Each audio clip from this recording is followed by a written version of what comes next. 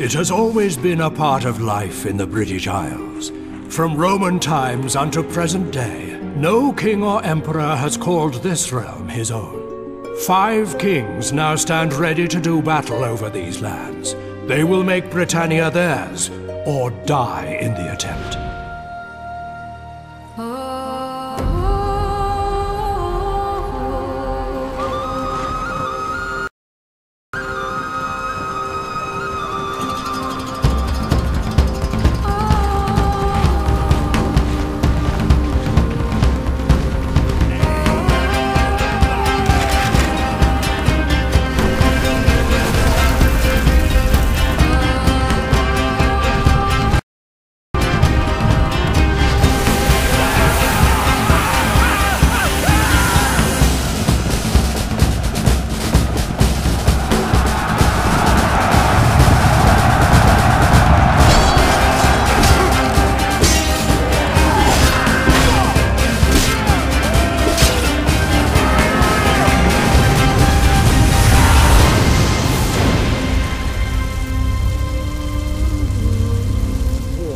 A scourge that breaks out wherever different faiths meet.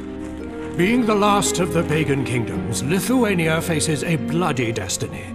Hunted by the Teutonic Knights, they must give up their false gods, or they must risk giving up their lives instead in an ungodly war.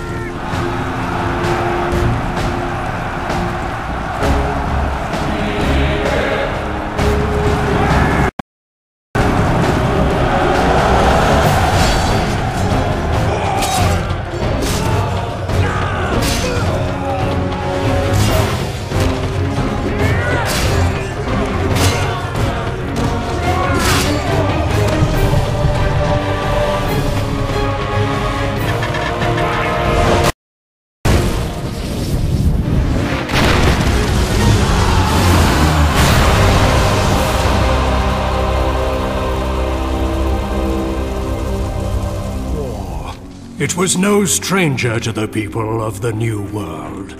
Blood and death were always a part of life in these heathen lands. But when the Old World arrived from across the seas, it would clash with the New in a war that would forever change the Americas.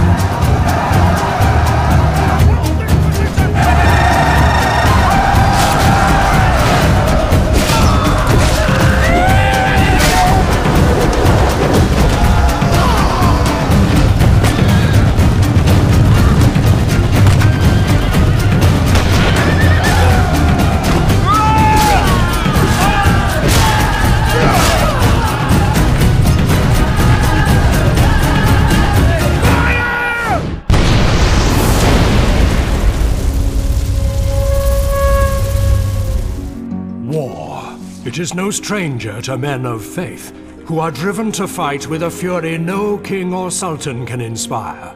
From across the sands and the seas, they fight for the Holy Lands, to ensure the hell that is their lives will grant their passage into heaven.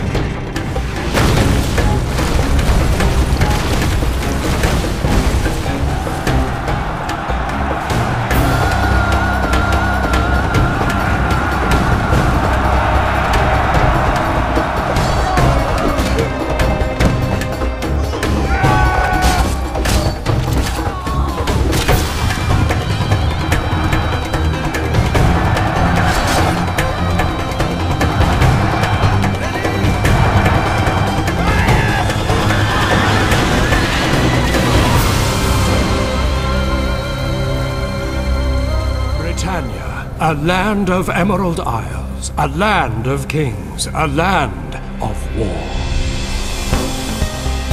England. King Henry sits upon a hungry throne, thirsty for more land. The Norwegians, warriors happy to pay the blood price for their ambitions. Scotland. From the Highlands and across the lowlands comes a spirited people ready for battle. Wales, a people of song and sword, and leaders that will bend their knees to no man.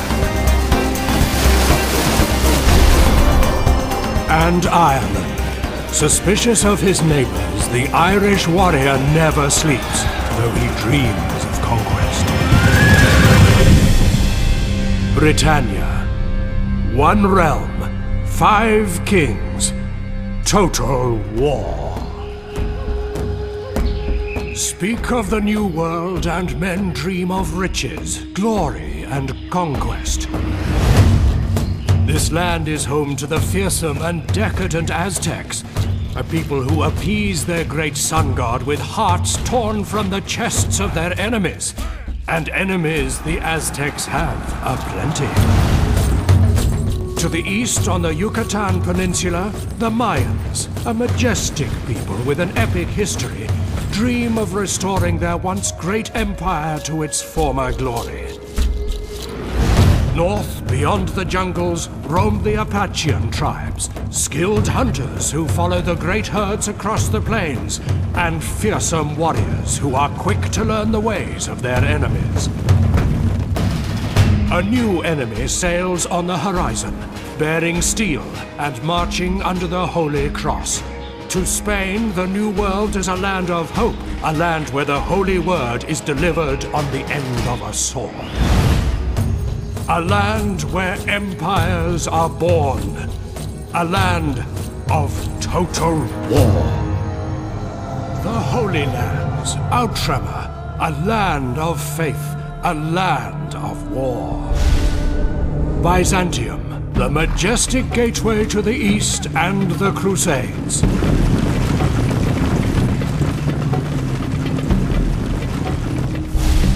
The Principality of Antioch, a proud Crusader state and home to the Hospitallers.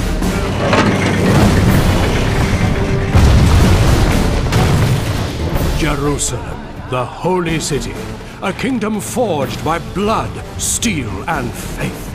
A place revered by the faithful and coveted by many.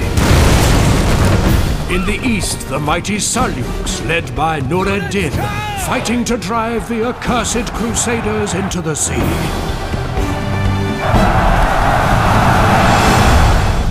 And to the south rises the cunning Salah al-Din, builder of an empire ready to grind the Crusaders into the desert sands.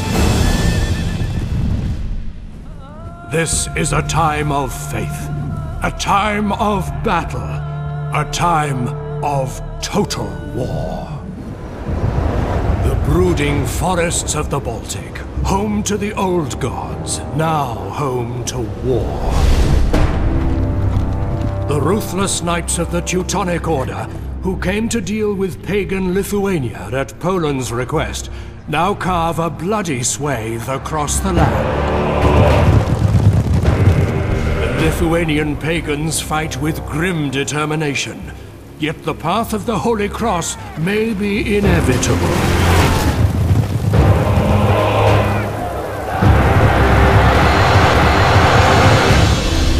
Surrounding this bloody conflict, sleeping giants begin to stir. Novgorod, a powerful republic, jealously guarding its freedom and trade. The mighty Danes, renowned as seafarers and warriors, willing to back their ambitions with brute force.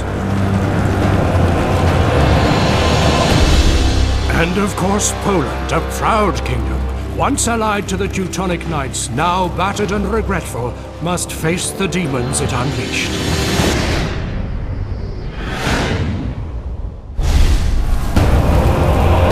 ambition, greed, faith, total war.